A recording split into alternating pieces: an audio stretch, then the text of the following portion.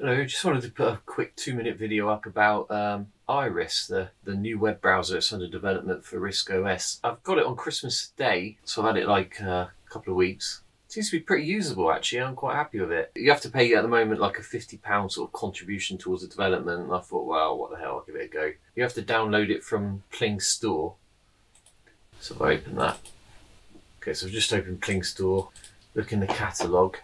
OBrowser/Iris Beta, so that's what I'm using. I paid £50 for it. They give you a link to OBrowser, which is the product, but I haven't even bothered downloading that. I'm just trying out Iris at the moment. So you buy it in Pling Store, you go into your software. But when you download it, you don't actually download the proper project. You just get a link to RISC OS developments, like a private page, which is password protected, and you can download it from there, and they have several different versions. I wasn't entirely sure where I should be putting it. I've just started this booting from a solid state disk, so I did have it set up on my SD card, so that I was using this utility called Iris RAM, and what that does is it copies Iris's executables onto a RAM disk. That's just to make sure that when you actually start running it, it's a bit quicker to load, because obviously there's a lot of binaries to try and load up. But finding it kind of runs okay off of my solid state disk, so I'm not worried about it now. So what I've done is I've got the folder of the other items that are downloaded. You have to update your boot directory and system and stuff. I've kept it in there, but I've just chucked it in my apps folder. So that means that when you actually boot the machine up, it actually becomes visible in apps. So if I load it up, this is loading off of a solid state disk, so it's a little bit faster than the SD card, but it's probably a bit slower than if you actually run it from a RAM disk. But what you do get if you run it, actually I might fix that issue actually. So sometimes you get a warning message pop up about, I think it was like alignment exceptions or something like that, and to get around that, I've turned the CPU mode onto ARM7 fast mode, so alignment exceptions are off. Apparently there's an issue with the WebKit pre-compiled code that they can't get around, so they have to have that error quashed. So I've turned that off, and now I'm not getting it. So if you actually open Iris, so it didn't take too long to load, and then you get to render a front page. We can open a normal page like BBC News page.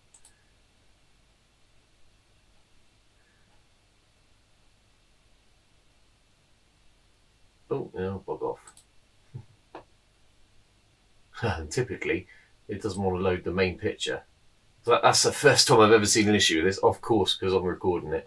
But if we compare that page to loading, say, NetSurf, which is the older web browser, BBC News.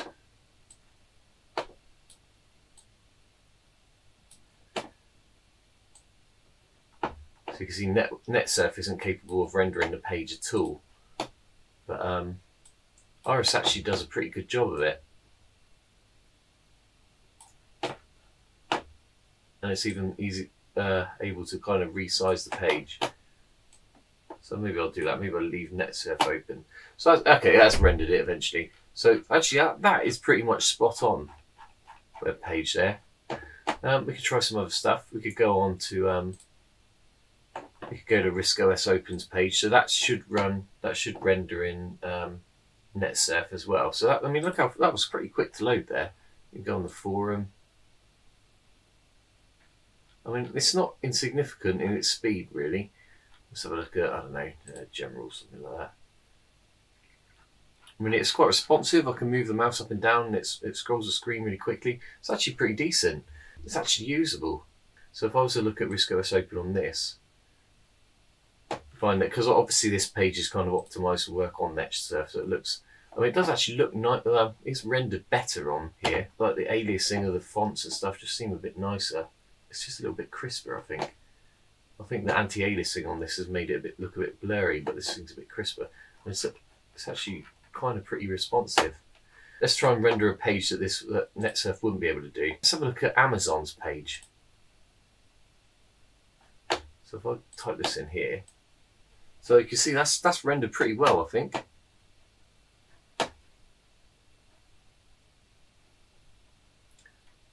Try and render the same page on NetSurf. Hasn't got hope in hell, unfortunately. Obviously, it's not a JavaScript enabled web browser. I mean, you say, yeah, this is pretty spot on, and it's reasonably responsive as well, considering it's effectively software rendering all the pages. I'd say this is pretty decent. Another web page that we could try, I think RISC OS's GitLab. So if we actually look at some of the source code, let's try that one. Right, so this isn't even, can't even get close to it. I'll tell you what, let's try and find a source file and we look at the code for that. Let's pick anything in general, I don't know. Well, there was one I was looking at a minute ago, hardware support. I think it was SD. SD CMOS. I was looking at this assembly file because I'm thinking about trying to be able to save the CMOS file on CMOS data onto my solid state disk. Let's have a look. Yes. So that's the source code. Right. So this should render the actual source code. Notice how it's like an active page as well. So it's actually downloading the source code from a database. So if we were to go to if we were to copy that, can I actually paste that in? Let's see how that page renders. Not a chance. Can't render the page at all. And then for a last little check, we could try, obviously YouTube doesn't work because there's no sort of embedded video in there, so I've had to do www.youtube.com.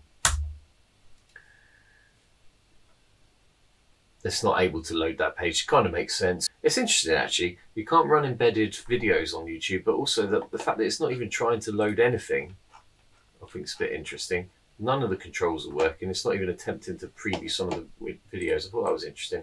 I even think Iris is a bit faster. I think it renders the page quicker in NetSurf because they're simpler pages. I'm sure it fetches the pages quicker. So YouTube doesn't render, which is fair enough. But yeah, so this source code seems to render okay.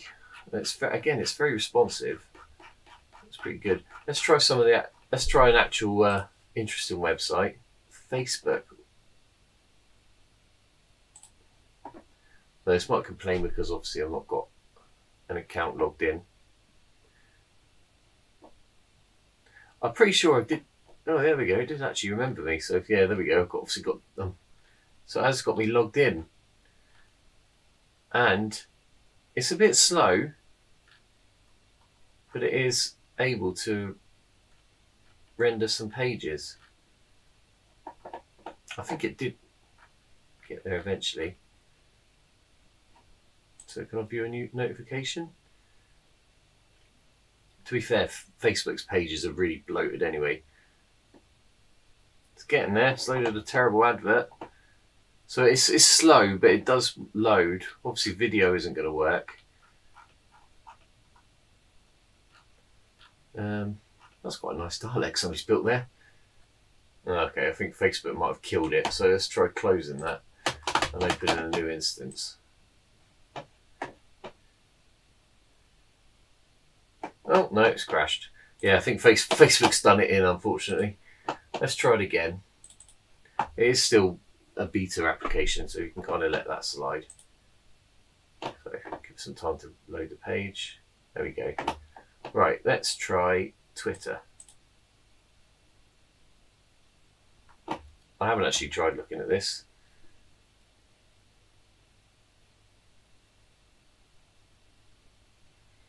Let's tell the cookies to bugger off. Not bad. We could look at some trending item. Let's look at, I don't know. I have no idea who Sammy is. Let's click on that.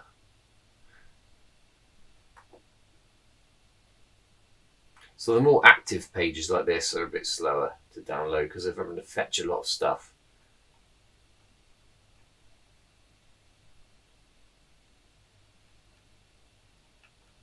Is it going to actually try and play a video? I don't think it would work. Because I don't think there's an embedded video player on this. No. Tried to, but it's not quite working. But so okay, but it can render all the sort of doesn't help. This is all video based. Let's try. Surely there's some tweets that are about text. Graham Norton. What the hell's going on with Graham Norton? Yeah, it's not the fastest on a page like this, but I mean it's still actually rendering the pages okay though. It's not able to render the video, which is fair enough. But the trouble with Twitter is nowadays Twitter's trying to automatically play them, so maybe we can change the settings somehow. But it seems to be, I'm actually pretty impressed with this. Considering how much work it must have taken to get this up and running, I think this is pretty decent. I mean, I wouldn't want to... I've been using this computer for like best part of a couple of days now, and I haven't really... The pages I've been going on, which have been little sort of technical pages, I haven't really had any issue with them at all. Okay, let's close that. Let's try and load. Obviously got something like the icon bar, which... Oh, we could go with BBC Sport. We could see what the snooker's doing. See how that renders. Wait. Right. I don't watch football, but I do watch snooker. Oh, yeah, there we are. Is that going to work? Snooker. It's alright, okay. It's kind of... You would notice it has kind of gone a bit sluggish. Now we've loaded that Twitter page, I do wonder if it's kind of cached. Yeah, there we go. Error receiving data or some... Okay, so there's still some sort of issue with caching or something like that, or data, because it seems like if you load any sort of really heavy active page like that, it does struggle. But let's try this again with fresh open of the application. It was quite responsive to start with. There we go. That wasn't too bad. A bit more. I mean, it's not going to set the world alight, but it's pretty. I mean, I'm considering the effort it must have taken to get this. I'm pretty impressed. Error sending data, broken pipe. Okay. Oh, I wonder if my computer's been weird. Let's try a restart and see if that makes any difference. Okay, I've just rebooted the computer. Loaded the Iris again. Let's try this again. BBC Sport.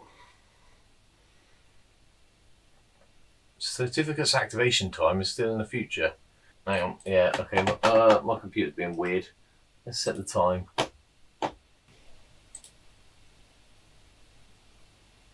There we go. Set. Alright. Okay. We're going to get there? Yeah, it's a little bit buggy still. I mean, this is pretty good though. This is responsive. I think as long as you don't try too many complicated pages and you don't screw so many things up like I just did there, you should be alright. So that seems to render okay. Let's open another tab. Let's go for eBay.